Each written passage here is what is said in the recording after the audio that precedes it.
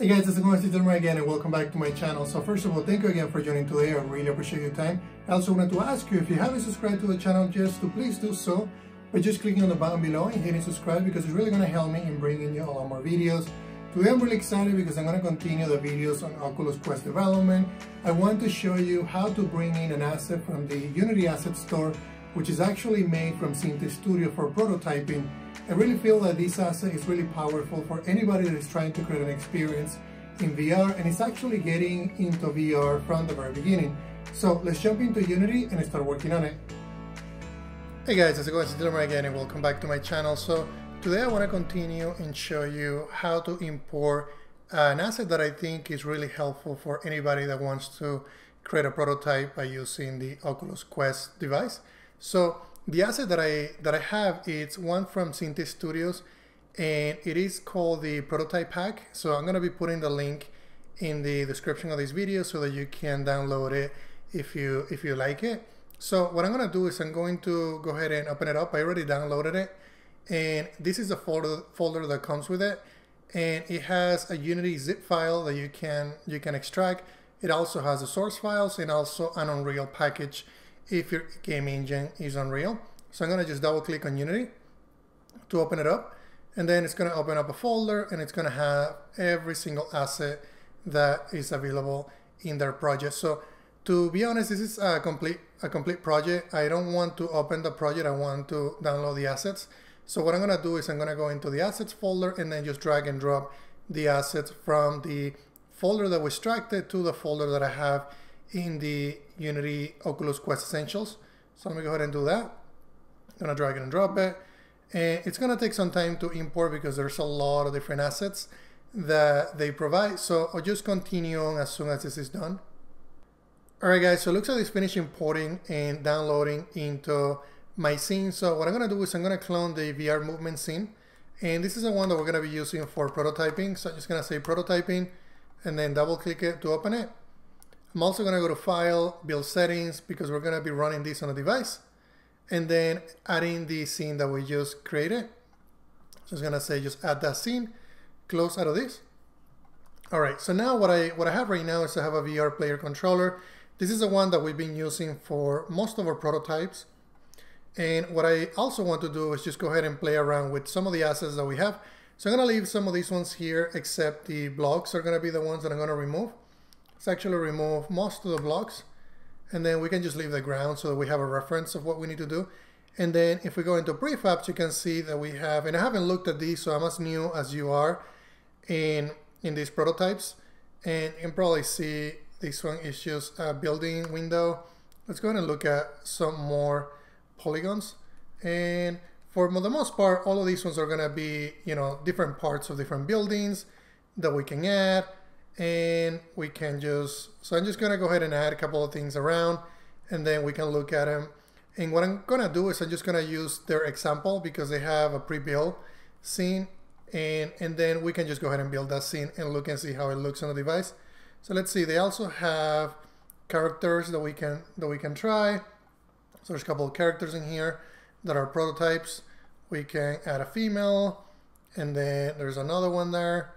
And then we also have one with a gun, which is a girl, and looks like they just have a variety of them. If we look at characters, there's some characters that we could probably animate, and they are, using the L pose, and I don't know if they're rigged already or not, but we can probably look into that later and seeing if we can, also actually animate these characters.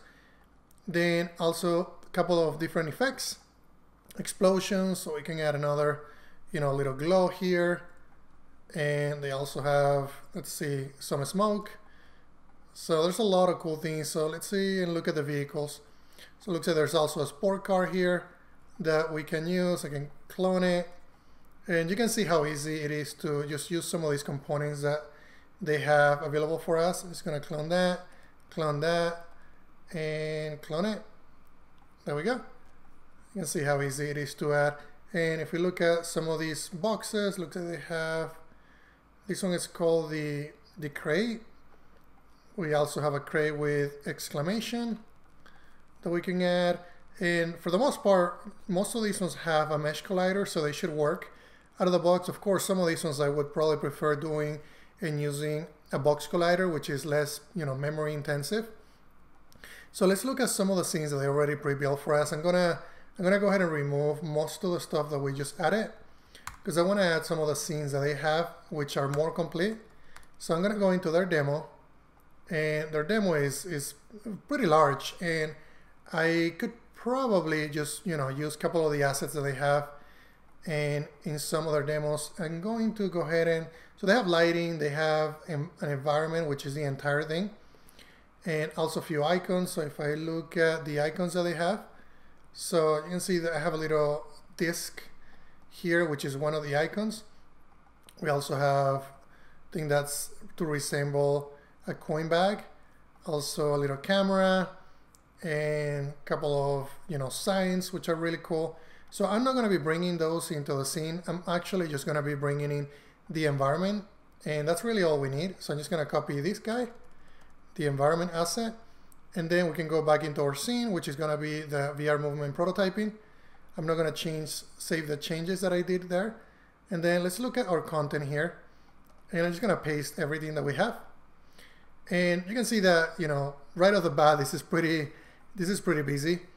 And what I'm going to do is I'm going to increment the size of our grid, and I want to leave it there because I want to use it as a reference to where we are. And we can probably just resize it a little bit more. Like, let's go up, and I'm also going to resize it on the x-axis.